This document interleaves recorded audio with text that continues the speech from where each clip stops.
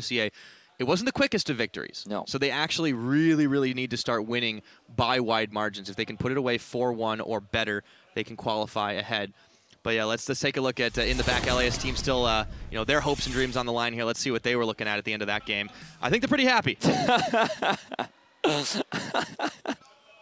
Yeah, it definitely looks like that they were pretty happy because for them, they need Oceania to not win the 1 versus 1. Like, it's very tense in the whole Team Ice department right now. Yep. Because initially it's all about Team Fire versus Team Ice, unity. Everyone wants to work together to achieve those top 3 seeds. Once you realize who's winning and who's losing, then it becomes a bloodbath internally. And everyone's trying to fight for that top seed in Team Ice. Yeah, it'll be a lot of chaos. Well, I think we're about ready to introduce our next pair of guys. Remember, representing OCE in the jungle, it is Carbon. Meanwhile, on the other side of the murder bridge will be QTV, Southeast Asia's top laner.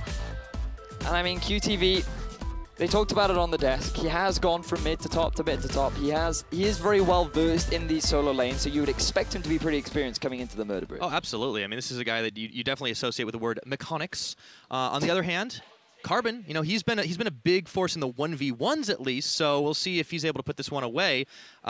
What do we expect out of him? That's a real big question. Well, he is a jungler, so maybe a Rengar. We saw it from Audi on day 1 of the 1 versus 1s. I got a name bopping around in my head right now. You got a Lee name? Sin. Lee Sin. See, now I'm thinking more Levy towards the Lee Sin. You think he's gonna do that? Yeah. The one thing that's gotten me is we've actually had 0 gentlemen's agreements throughout these 1 versus 1s. That's true. No one's like done a agree to farm. They, see, like, now if I was a 1v1 player, I would have said, look, how about we have a gentleman's agreement? And you and I will let you choose the champion. That's what I would do, because I would be so confident in my skill to destroy you that I would allow you to pick the champion. Yeah. So I think that that's how I would play. But we haven't seen any as of yet. And we'll have to see if we see one today. But with the Kalista victory already in the bag for Southeast Asia, they're now 1 up in the leaderboard, and they're looking to try and make it 2-0 right now. Well, we're already pretty big way into the picks and bans. So Quinn, Tom Kench, Lucian all off the board. And on the other side, QTV is taking Kalista and Kaylin away. A lot of AD carries targeted, and of course the Kench has been benched. Classic junglers, you know, like the Quinn, the Tom Kench. No, these are just very conventional 1 versus 1. Ezreal's still on the board. I banned the air guy. Wow.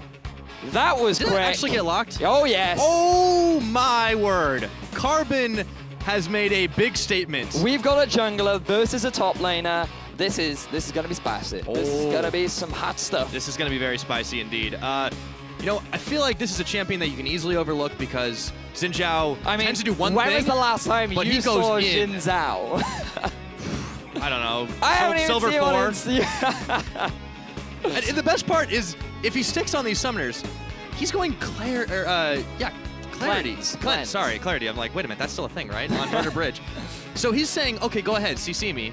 I'm going to hedge my bets here. You cannot stop me coming in. Give me an immovable object.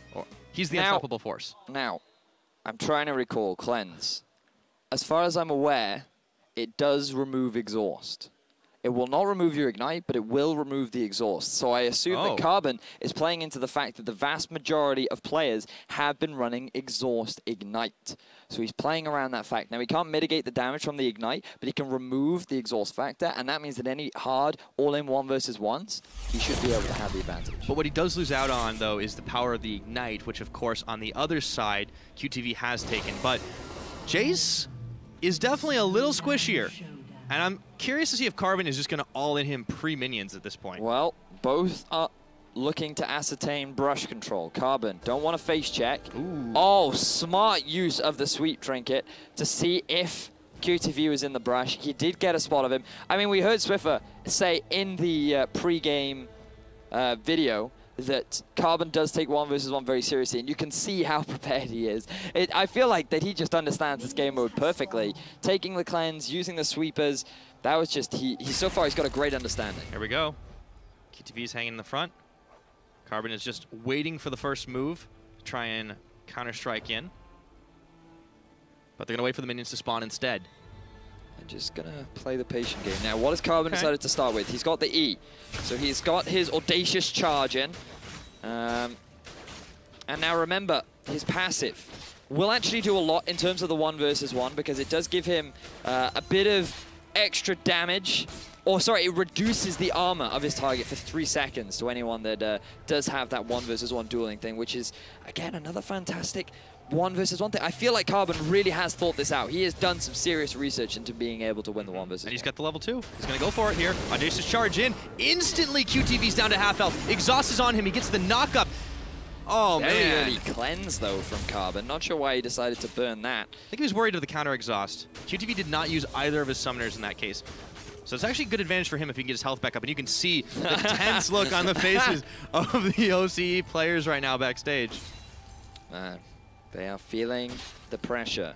For Carbon, he does have the lead right now in terms of pressure. The minion wave is pushing towards QTV's turret. We've talked at length about how difficult it is to farm underneath the turret. Goes in again. Oh, and this time he is under turret. He takes this shot. Exhaust, ignite. Carbon is in some trouble. QTV knocks him back away. And he gets the health relic spawn. Run! Oh, he Run, gets the kill. Carbon, run! Carbon, no! First blood and a victory for Southeast Asia again. Oh, Carbon, that was such a massive mistake.